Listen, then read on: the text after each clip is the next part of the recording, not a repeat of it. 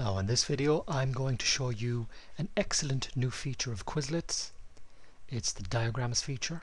Really helpful for those students who like to learn visually, explaining diagrams.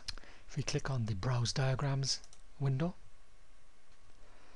and you will have the opportunity to browse through diagrams based on the particular subject or topic that you're learning. So the first list of diagrams are the popular list section. If we go over here and press the forward, you have various different diagrams that you can learn.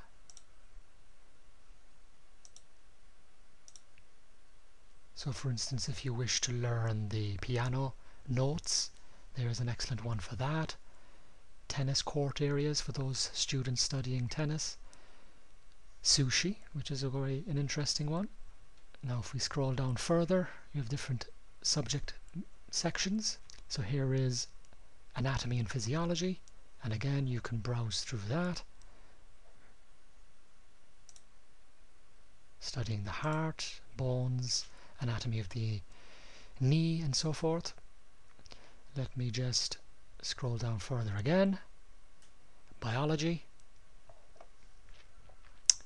earth and space, physical sciences, geography, social sciences, learning languages, Spanish, French and so forth, German.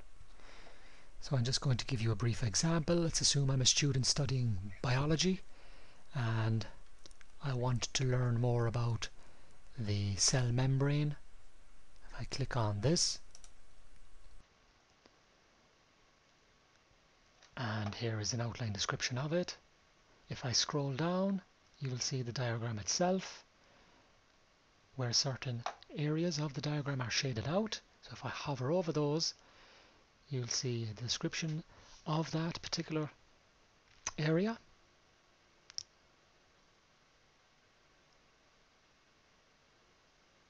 And so forth. Now if I scroll down further, I will have my terms and definitions as I used in my previous flashcards, and I'll also have the location on the actual diagram.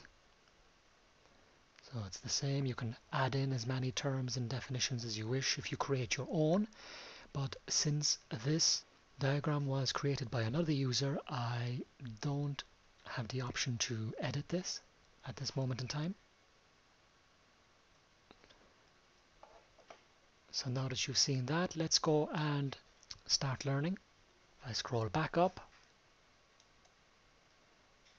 and click on Learn, and here it is. So here is the question, transmembrane proteins, and it's up to me to decide which area on the diagram is the correct answer. So you can see those flashing there, here and here. I'm going to choose this one, and unfortunately I got it wrong. That's the area here, but I am not correct. So I will go back and press, there is the correct answer. So I'll go back and press to continue, and there's the next question, a glycopylid. So which one of these is the correct answer? I'm going to choose this one, and again I'm wrong there. That is protein channel. So if I go over to the left hand side, I can see in real time my progress in regards to learning this topic, and as well as that I can go down and choose options and change the manner in which I wish to learn. I'm going to leave those for the moment, but you can, if you wish yourself, try and change the options for learning. I'll press OK, and we're back into the question again. So what I would say is that you continue through this, working through the rounds, and you will see in real time a progression of your learning with Quizlet. That is the end of this video tutorial, and thank you for watching.